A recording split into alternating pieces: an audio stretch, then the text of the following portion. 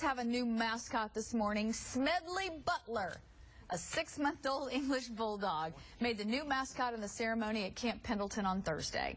Yeah, he's named after a Major General who was the most decorated Marine when he died. Smedley received the Eagle, Globe, and Anchor Emblem in a ceremony. And the ceremony marks the first time that recruits are called Marines. You are a Marine. Look how tiny he is. Beautiful dog. Beautiful dog. You love your bulldogs, especially Georgia bulldogs. Especially those white bulldogs. I like them. All right, we got a panda to show you now.